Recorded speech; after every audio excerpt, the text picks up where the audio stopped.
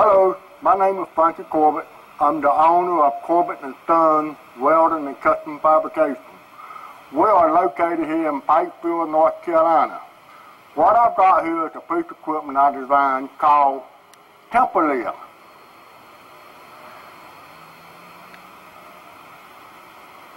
Alright, what this temper lift does, it helps you take big wheels, small wheels from a 38-inch rim to a 54-inch rim off a tractor, combine, splitter truck, highboys.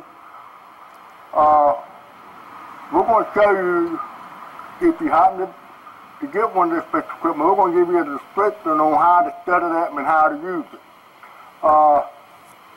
You could use a forklift, a front-end loader, bobcat, anything that's got forks that will come through that hole down at the bottom.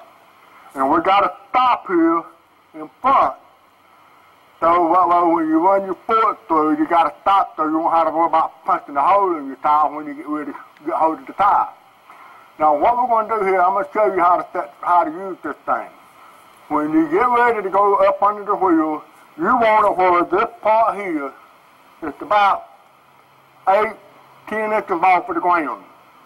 And the reason why is so that way when you take the tire off of the tractor and set it on what we got called storage rack, we also got him called wall mount that bolts onto the wall. That way you can pop your wheel at.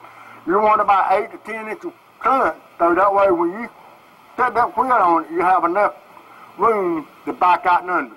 Now what we got here is rollers. You got two here, and you got two on this side here. And your wheels sit here, and you'll be able to roll them. You can adjust it by moving this in and out with the width of your wheels, but then also you can be able to adjust this in. You can be able to adjust this in and out with the different size of your wheels.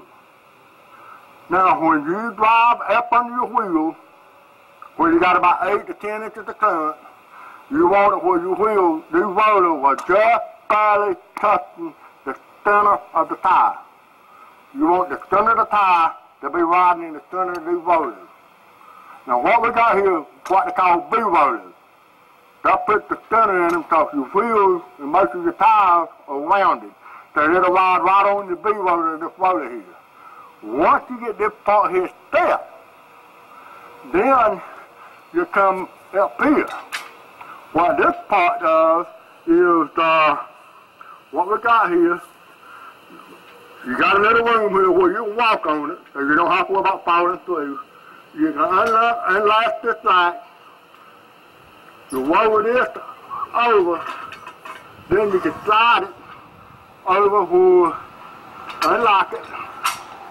Then the wheels that you got is sitting between these two rollers here. And you want to maybe approach to about 2 inches of clearance from here to the top of the tire. So that way, when you get ready to take it off, you won't have to worry about it falling off. Also too, when you hook to the tire and get ready to put the tire on it, now what we got here is to make the job a lot safer.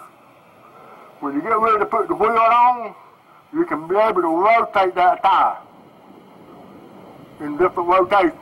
So when you go up to your boat hole, if your boat hole don't line up, you can rotate that tire without using any other kind of tool. I know some farmers like to use pipe This, you don't use nothing except this roller equipment. When you get your hose lined up, if you got a forklift, you can just drive right up to it, and once the boat's on, you can put your nuts and stuff on it. When you get them all on, all you have to do is come right here, flip this,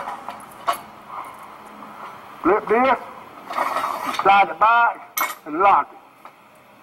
Well, don't went on it. Then you can lock it back. And then you can let it down and come out and under it.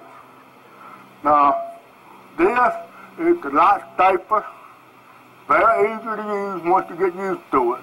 And now what we got here, we've got some videos that we have already recorded using this equipment.